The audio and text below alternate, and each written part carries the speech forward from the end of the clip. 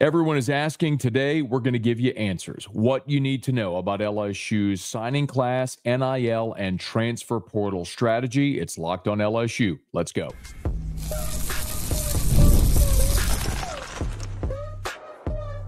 You are Locked on LSU, your daily podcast on the LSU Tigers. Part of the Locked On Podcast Network, your team every day.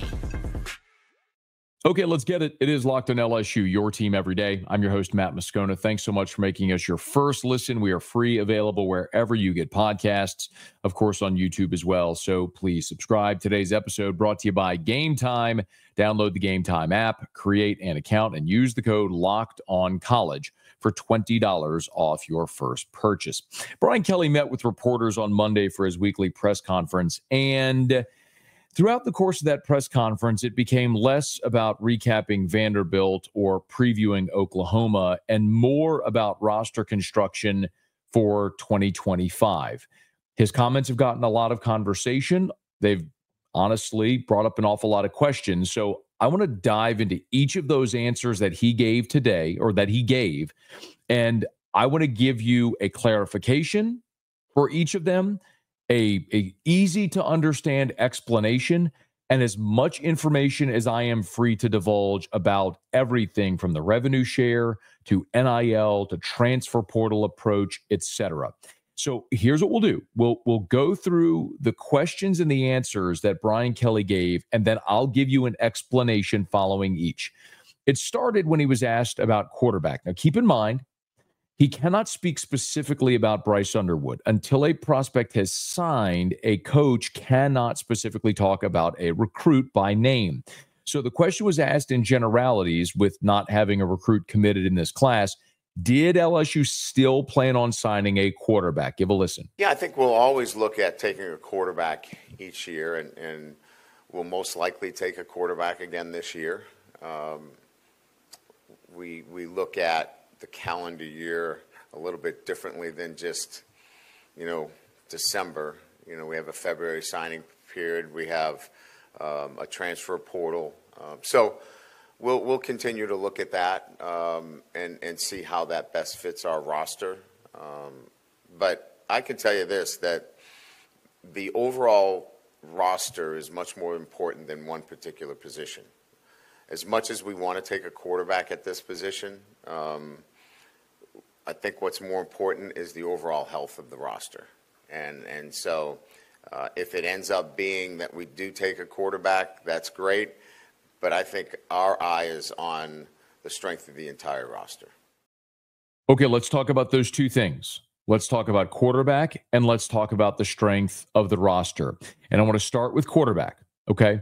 You're at a point now where you are a week, as we record this, from the early signing period. All of the elite prospects in this 2025 class are committed elsewhere. LSU could certainly try to go make an offer to somebody, but the bottom line is you would have to, in effect, do the same thing that Michigan just did to you for Bryce Underwood, and I don't know that that option is there. The best option for LSU is get Garrett Nussmeier to return. And if LSU feels good about Garrett Nussmeier returning, then that really clears the deck, because LSU is going to go into the transfer portal to add a quarterback. The question is, are they going to add a starting caliber quarterback or depth? And if Garrett Nussmeier returns, they're adding depth. Someone who is young, maybe 1 year somewhere else, jumps into the portal, comes to LSU with the opportunity to sit in 2025 and compete in 2026. If Garrett Nussmeier goes pro, and you better believe LSU already has a pretty good sense of that. More on that in just a second, by the way, from Brian Kelly. If Garrett Nussmeier was intending to go pro, then LSU is going to be ham in the portal trying to get a starting caliber player the way they went and got Jaden Daniels in 2022 when Brian Kelly arrived. So that's one point, which is the quarterback piece. Now, the other part of that, and by the way, financially, Garrett Nussmeier, I would estimate, knowing his NIL money, his NIL figure for 2024, I would estimate his bottom three starting quarterbacks in the SEC and NIL.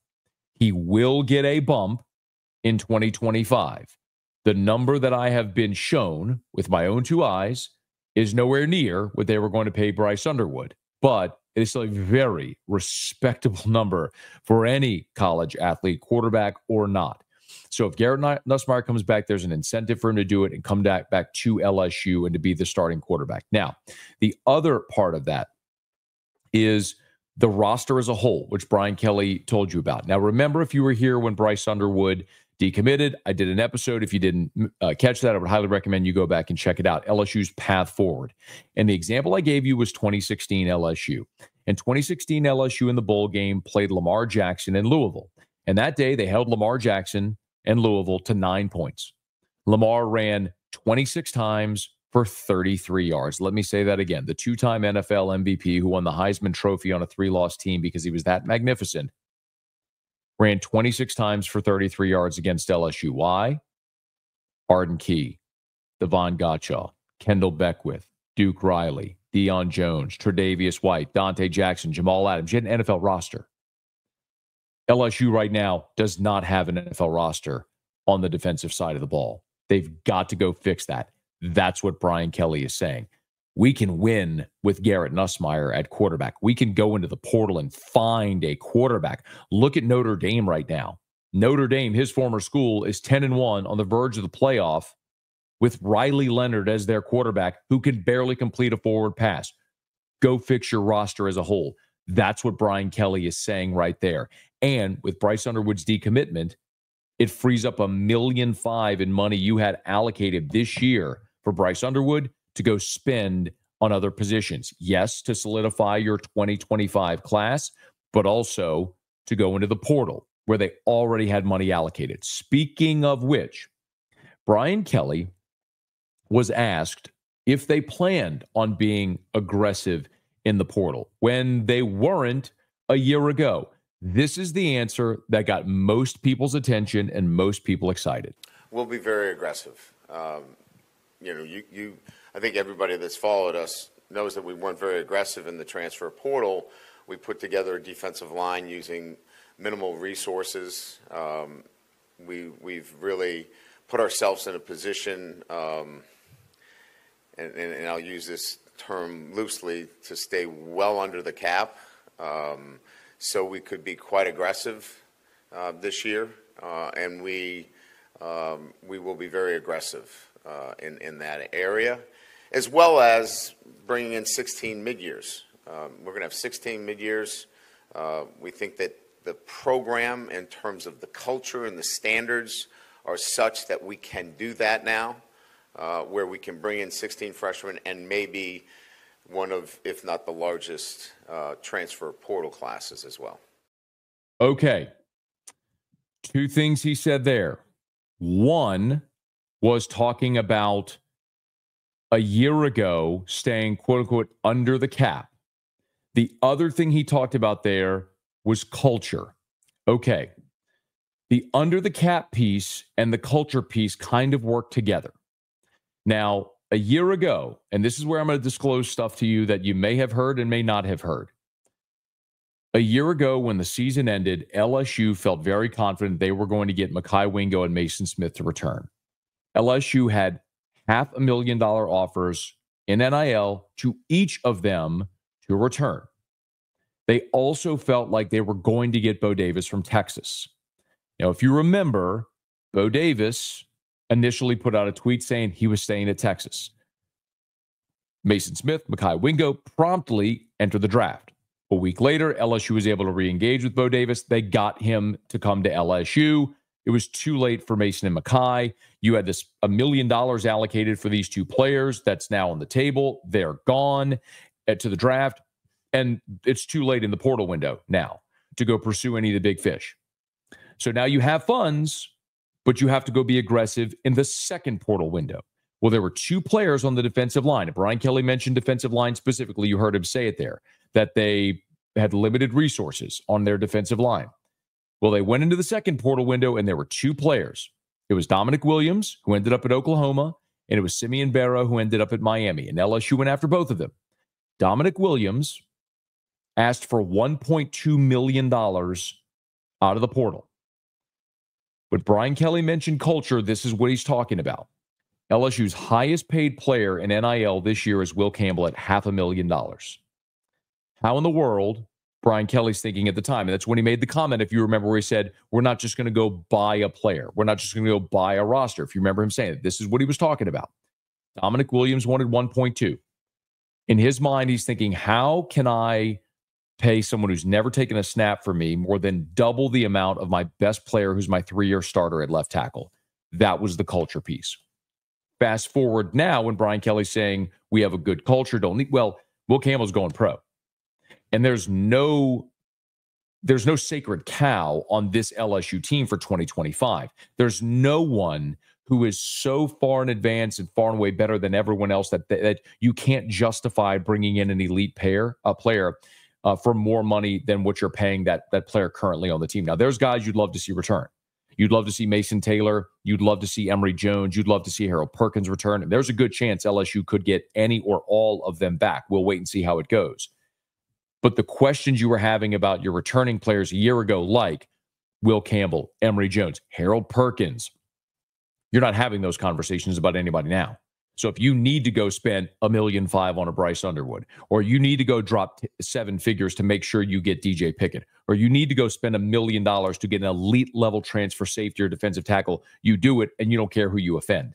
That's what Brian Kelly is saying is the big difference there. So he was also asked why they didn't spend more a year ago. Now, I just answered that for you, but I'll let you hear it from him, and I'll react in just a second. It's Locked on LSU, your team every day.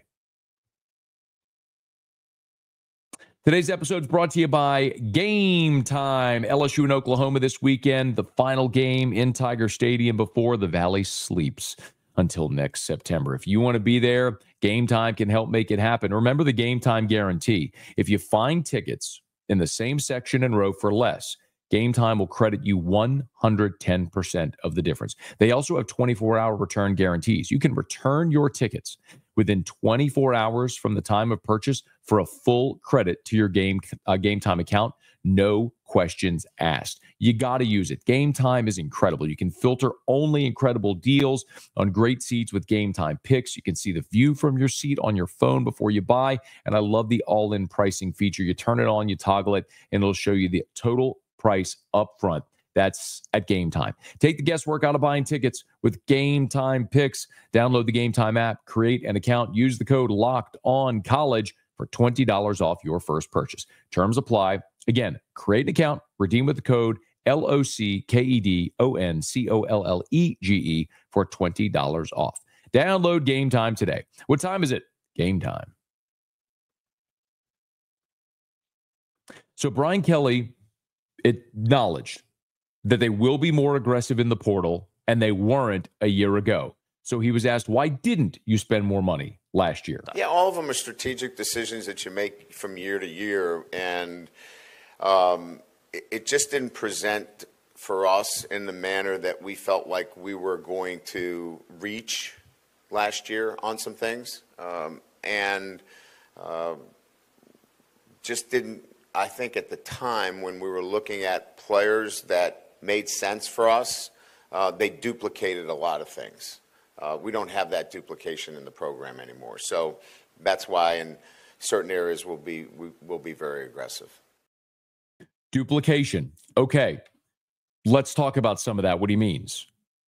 At the receiver position, would you go add a player in the transfer portal at receiver that mirrored Aaron Anderson, for example? Well, you went and added Xavier Thomas. You look at the offensive line. Would you have gone after an offensive lineman when you had 4 returning starters? Didn't make a lot of sense. Look at what you did add. You went in the portal and you added C.J. Daniels, who's been a nice addition. You went and added Gio Paez because you needed a defensive tackle. But again, you thought you might get back both Mekhi Wingo and Mason Smith. You added Jair Brown at cornerback, but he hasn't popped. You added Austin Osbury at safety. You added Xavier Thomas, as we mentioned, Jordan Gilbert at safety. You added A.J. Swan at quarterback. And in the second period, you went and added JVR Suggs and Blake Oxendorf at punter. You just didn't go add impact guys. Part of it is what Brian Kelly said, the whole duplication. Another part of it is you didn't have as much money. And one gigantic change from a year ago to now is Taft. the Tiger Athletic Foundation recently took over fundraising for Bayou Traditions, the LSU collective. And in so doing, TAF allowed donations to Bayou Traditions to earn donors TAF points. So while LSU still has a very small number, the number I was told is three seven-figure donors to the collective. 3 seven-figure donors to the collective. What they have been able to do since TAF has gotten involved is they've been able to recruit and engage the $5,000, $10,000, $50,000, $100,000 donors. And each month, since the Tiger Athletic Foundation has taken over fundraising, each month subsequent, Bayou Traditions has been able to raise $1 million minimum per month. That is a massive difference from what they had been doing. So it's built LSU's NIL coffers. And then there's been some very specific targets as well, where you could go to big donors and boosters and say, we need help with this player, which has allowed LSU to build up their coffers and how they're handling this. Now, another piece of this that's very important is a question that I asked Brian Kelly. And I asked him the question about who is handling the roster. And we're going to get to rev share in just a second. But remember, Brian Kelly is coaching his team. Like, they're playing Oklahoma this week. In less than a week, they're going to play Oklahoma on Saturday. 4 days after that is going to be the early signing period. A short time after that, the portal window is going to open. All the while, LSU has to figure out how they are going to factor in revenue share and how they're going to dispense and disseminate these funds evenly to build out its roster, almost like not necessarily like a salary cap, but to steal the word or phrase that Brian Kelly used. So who's handling that? How is that going? This is what Brian Kelly said. Well, it's Austin Thomas, myself, Frank Wilson in particular. The three of us are working on that on a day-to-day basis. We're having meetings with players. So it starts with retention first of players that have to make decisions relative to whether they're going to move on to the NFL or they're going to stay here. So the first part of that is retaining players that you want. The second part of that is the ongoing recruiting process and bringing players into your program through the recruiting process. The third level is the transfer portal and identifying particular positions that you believe that you need to go out and get a mature player that has played snaps at that position at a level that can impact your roster right away. And then the fourth is, who are the guys that are going to stay on this team?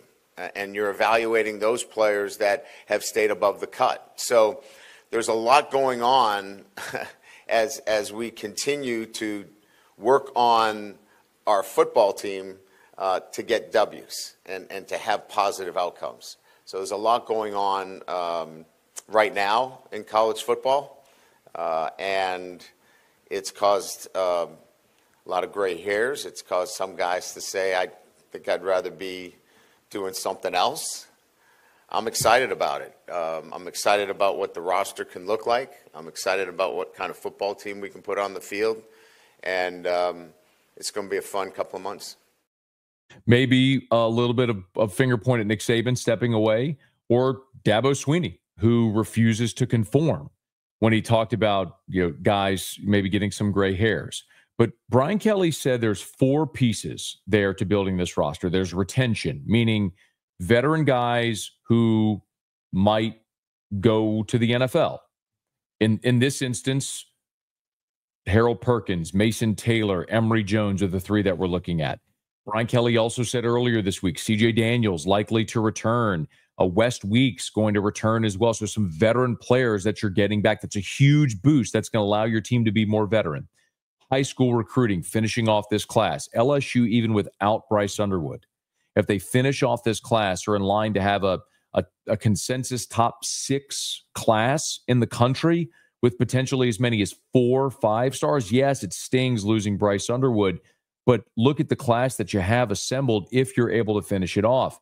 He also mentioned the transfer portal, identifying positions where you need immediate impact guys, and then looking at your current roster, like who's probably going to go into the portal. Sort of hate to say it this way, but as he said it, who's not going to make the cut.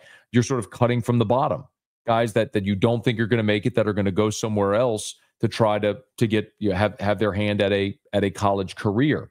So those are the things that they're trying to figure right now. And one of the things that has been disclosed to me is how LSU is allocating funds to build the roster. And I'd like to share some of that with you when we return. And one more soundbite from Brian Kelly when he was asked about revenue share, which is going to go into effect this summer, and how that's going to change this conversation altogether. It's Locked on LSU, your team every day. Today's show is brought to you by FanDuel. Get ready to tackle the NFL action with FanDuel, America's #1 sports book, because right now, new customers can bet $5 and get $150 in bonus bets if you win. The FanDuel Sportsbook app gives you everything you need to place live bets on the NFL all in one place. So when you get a hunch in the middle of the game, you can check out the latest stats, view live play-by-play, and so much more on the same page where you place your bets. Just visit FanDuel.com to join today. You'll get started with $150 in bonus bets if you win your first $5 bet. That's FanDuel.com. Never waste a hunch and make every moment more with FanDuel, an official sportsbook partner of the NFL.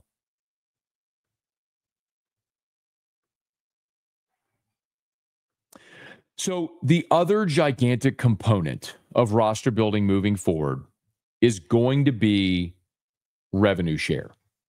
And I will give you a very abbreviated Cliff's Notes version of this for those who aren't familiar.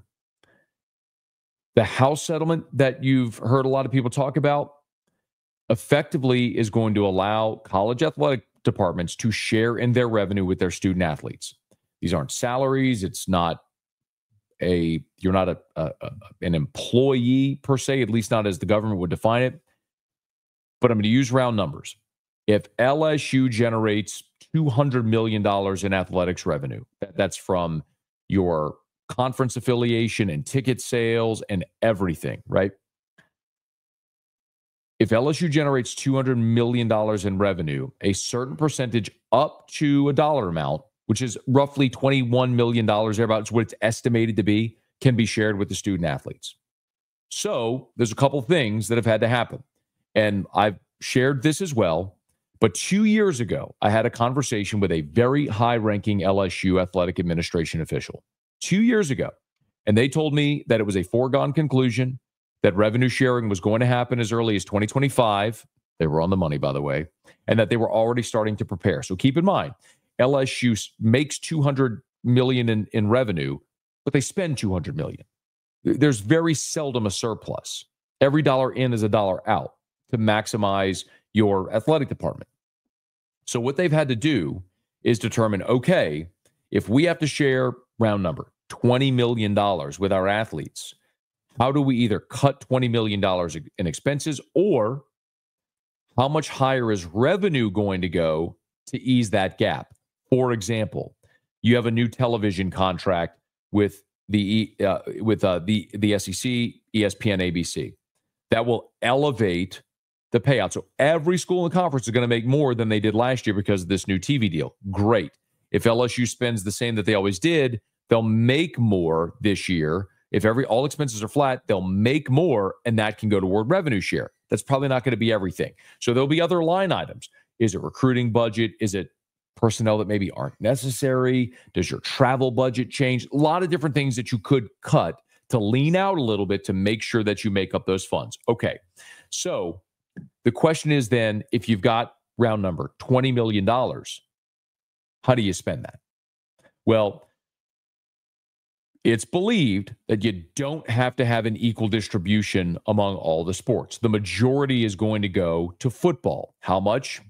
That remains to be seen, the exact number. But what I am what I am very comfortable in saying is that LSU's, and I've said this on many platforms, I'll say it here again for those who haven't heard me.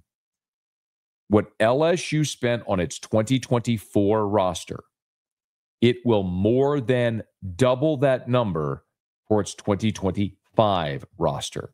Now, that revenue share, remember, has to go to football and basketball and baseball and women's basketball and softball and all the different ways that you want to allocate revenue. Now, how you do it remains to be seen. What I can tell you how LSU has looked at its roster is they effectively have taken it position group by position group, as so much to say, like, let's say your roster is a pie. Well, how big of the pie goes to quarterbacks? How big a slice goes to the offensive line? How much of the pie goes to receivers? How much of the pie goes to running backs? How much of the pie goes to specialists and defensive linemen and corners and safeties and linebackers, and you get it. And so they've basically weighted the value, and this is where a guy like Austin Thomas comes into play. He's got to effectively decide as the general manager how you build your roster, with whom you build your roster, and how you allocate those funds. So LSU has basically said, let's say we have X amount of money to spend. We'll take this percentage and spend it on quarterbacks. Okay. If we have this dollar amount to spend on quarterbacks, how much does Garrett Nussmeier get? How much does Ricky Collins get? How much does Colin Hurley get? How much do we allocate for a transfer? Now, and how much did you allocate for Bryce Underwood? Okay. Well, one other thing that I know for a fact they have done is they have slotted value in necessary position groups for transfers. For example, we all know LSU needs an impact interior defensive lineman. So they will have a line in that budget for the roster budget for 2025 for elite transfer defensive tackle, elite transfer safety, elite wide receiver, which you may need a game-breaking stretch the field wide receiver. So you have those line items already budgeted for 2025. So whenever somebody you want hits the portal, boom, you can go and say, I've got X allocated for you. And those numbers could potentially grow when you had money allocated for a guy like Bryce Underwood, who now is not signed. So it increases the amount you have to spend to lock down the 2025 class and to spend in the transfer portal. Here is Brian Kelly when he was asked on Monday about how revenue share changes things. Well, I mean, I think we can say it's a fait accompli that rev share is here, right? I think the long form from the courts is pretty clear in terms of what that's going to look like. I think everybody has got an idea of what those numbers are going to be. That will kick in, sometime in the summer. It's what you do prior to it kicking in. And that's really where everybody is keeping their cards close.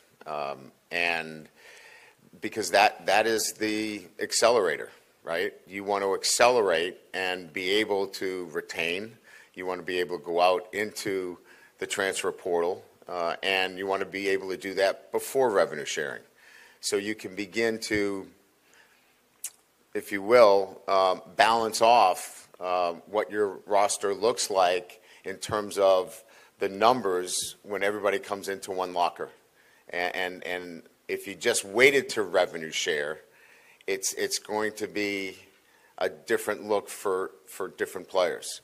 You can balance things off if you're aggressive here in the next few months, and that's what we plan to be. That is what he's talking about, is what I just explained. They have a good sense of what that dollar amount is going to be. They've already allocated it, so they know what they can promise and what they can give to each. Now, if you saw the funny smirk where he said the interesting thing is going to be what teams do prior, and that's where they're holding cards close to the vest. What he means is this.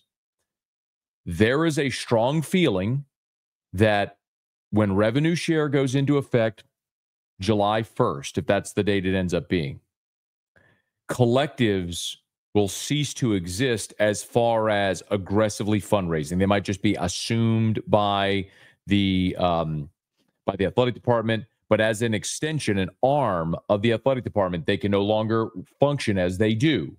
So if every school has a cap on the dollar amount they can share in the revenue, NIL from the collective, it's thought, will be rolled into that. Now, there's going to be lawsuits, and it'll take time to sort all this stuff out. But effectively, what every school is saying is, I'm going to use some round numbers, hypotheticals. Let's say a school has $10 million in their collective. Okay. You get to January 1st and rev share starts. Well, all that revenue now is capped and it's coming from the athletic department. What do you do with that $10 million that your collective has? You know what you do? You spend it now. And that's what's happening across college football right now. I had a head of a collective tell me, in his estimation, there would be more money spent between now and July 1st than you can imagine. The massive amounts of money that will change hands. And essentially what a lot of schools may be doing is giving some players advances to say, okay, if we're going to promise you $250,000 over a year, over 4 years, that's $1 million. Let's just give you $1 million today. Would you want $1 million today? Again, a hypothetical. That's the type of thing that's happening right now because there's uncertainty about what those funds currently in the collective could possibly be used for. Now, true NIL can still exist. If a business wants to go to an athlete and do a true NIL deal, they can do it. But can you funnel that through a collective? Can you funnel that through the athletic department? The way that many are interpreting what will happen with revenue share is no. So all that money raised right now, the idea from some is it needs to be spent by July 1st, which is why you're seeing a lot of teams get super aggressive. And that's what Brian Kelly was talking about when he said, what happens prior to rev share is fascinating, and teams are holding their cards close to their vest. LSU's prepared to be aggressive in this. You don't need to take my word for it anymore. Brian Kelly told you. LSU knows what they have in their coffers for the collective.